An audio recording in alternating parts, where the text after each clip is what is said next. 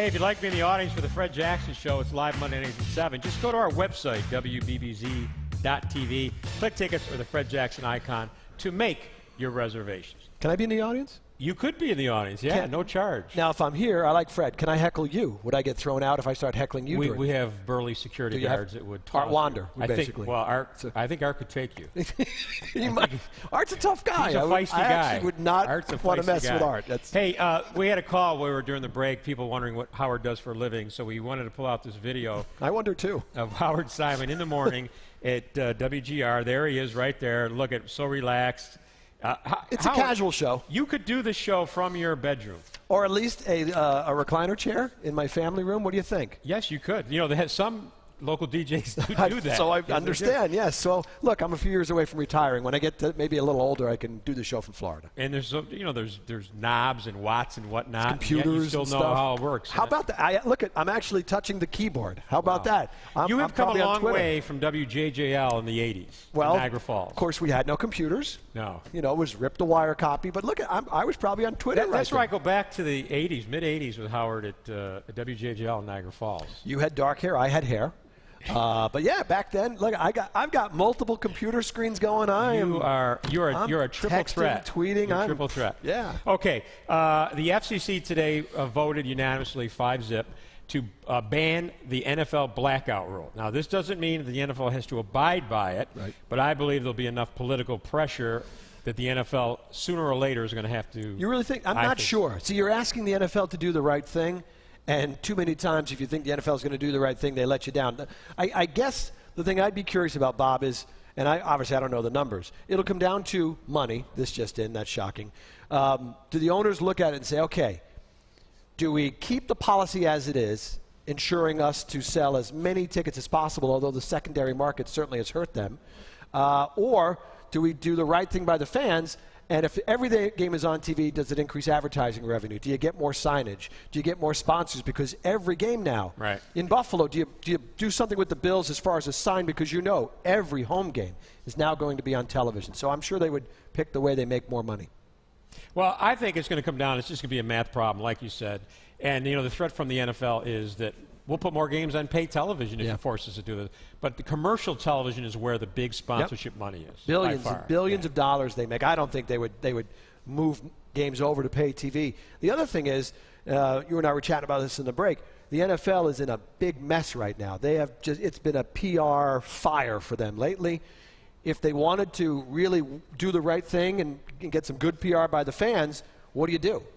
No more blackout rule. Every NFL game is on TV. You don't have to worry about sweating out to see if your game's going to be on Sunday. They're all on TV. So from a PR standpoint, that would be a genius move for them. I think it would be a win-win. Yeah. Let's shift gears here because GR is a flagship station for both the Bills and the Sabres. The Sabres are on the cusp of starting a new season. Your co-host, Jeremy White, is one of the strongest advocates in town for I want to say let's throw get the to season. the top of the draft. Let's get the top draft pick. Right.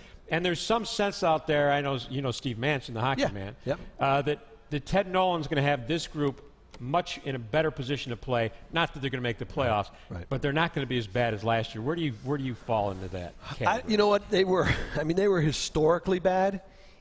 Even if you add, say, 20 points to last year's team, which might be a stretch, you're still talking 72, and you're in the mix for the bottom of the league. I still think it's a major struggle. You still think, remember, they had 52 points with Ryan Miller here most of the season last year. You're still going to see, I think, them struggle for offense. I think they might be better in some aspects with their defense core. The goaltending, I'm not sure what's going to happen. So I'm still expecting them to be at the bottom. And you know what? Yeah, I'm not a huge fan of get to the bottom to be at the top of the draft. But honestly, with this year's draft and what's waiting there for them, I'm grasping the concept for this year. If you finish last, you're guaranteed either McDavid or Eichel. No ifs, ands, or buts. You're getting one of the top two picks. So how do you get Nolan to get this team to lose? You don't. You can't. That's Ted. Are you kidding me? I'm sure that notion is vile to Ted Nolan. I honestly, I think in terms of the level of talent that's on this roster where it is right now, it's just not good enough. I don't think they're still going to be one of the worst teams in the National Hockey League. But yeah, if you're Ted Nolan, I'd never ask that. Hey, Ted, make sure the team loses. He would just give you the evil eye on that one. Well, I think actually that Murray, as the general manager, could have some effect on that. You can tinker or right. tweak or do whatever you want to do with the roster. You can have it set up. Look, they can get to the trade deadline and move guys again. You can move Chris Stewart. You can move Drew Stafford, guys that are going to be out of a contract or up after the year. Okay, so to tie the two segments together, the Pegulas is owners of both the Sabres and the Bills. Yeah. What kind of world are we looking at? I don't know. Because I know I'm curious to see what's his passion level for football. No question we saw it with hockey. When he had his introductory press conference and he was looking at the French Connection, he was tearing up. He's talking about, having a guy hold the telephone next to the radio to listen to games years ago. So I'm curious to see what is the passion level for Terry and Kim Pegula when it comes to the Bills, what their approach will be. As you pointed out, will they come in and say, GM, coach, you guys, sit tight, you're safe, let me see you do your job? Or will they come in and say, you know what, I want my own people here in charge? I'm not sure. Really don't know what to expect. For what it's worth, I was told the front office people got 3-year extensions upon Ralph Wilson's passing. So it would be up to the new owner, they could buy him out, to buy him out sure. or to keep him around. If they wanted to, certainly money is not an issue, and it doesn't count towards the cap. Their style hasn't been to clean house. No, it's to let people have a chance. And honestly, I think there's a lot to be said for that. Let people have a chance and evaluate them and make your own opinion on whether you want them to work. So do you think Sabre employees will be given Bill season tickets and vice versa? Yeah, I guess who gets the better end of the deal? I'm trying to think if that's – yeah, I suppose they could, right? Well, I know one thing. Something in your packet Remember those today? bumper stickers? Go Bills and take the Sabres with you? Yeah. Well, yeah. Look, I think we have been blessed to have a man like Terry Pegula to come into this community, not being a native, and to do what he's doing. And I assume you mean not just the hockey team, now the football team, and Harbor Center. I have no doubt in my mind, if it wasn't for Terry Pegula, we would have lost the Buffalo Bills in this town. I don't know if we would have, but I tell you what, I would have had a lot more sleepless nights. It would have been, it would have been really dangerous, let's just say. Yeah, no, I'm very thankful. Howard, it's always great having you on the show. Thanks Your for son now is what, in college? He's going to where, Michigan? Michigan State. Michigan State. Oh, be careful. Come on, really? Yeah, I'm sorry. The M word? I thought he was following Beeline over there to No. Michigan State. Michigan State. So now you're paying tuition? Yes, I am.